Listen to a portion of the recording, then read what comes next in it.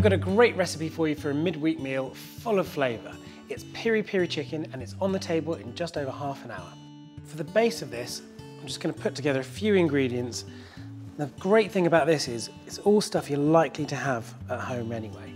So, some tomato puree and then some white wine vinegar, because you need that little bit of acidity, that kick when you're doing peri peri chicken. And then some chili powder.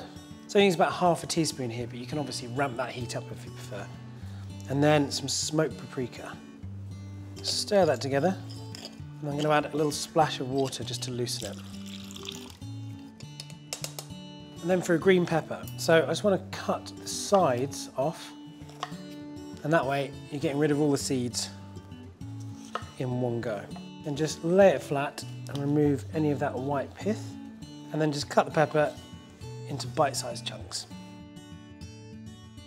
So, pepper goes in, and then I've got some peeled, chunked up sweet potatoes, give it a bit of a stir, and then I'm using chicken drumsticks. I've just taken the skin off and then just scored the flesh so that all of those flavours really penetrate the meat.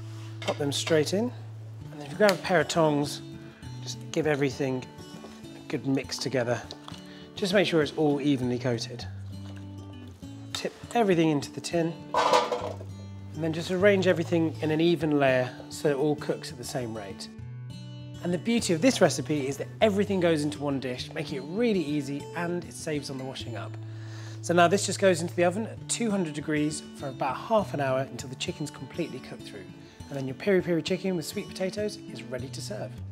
Now for more great recipes like this, click on the subscribe button.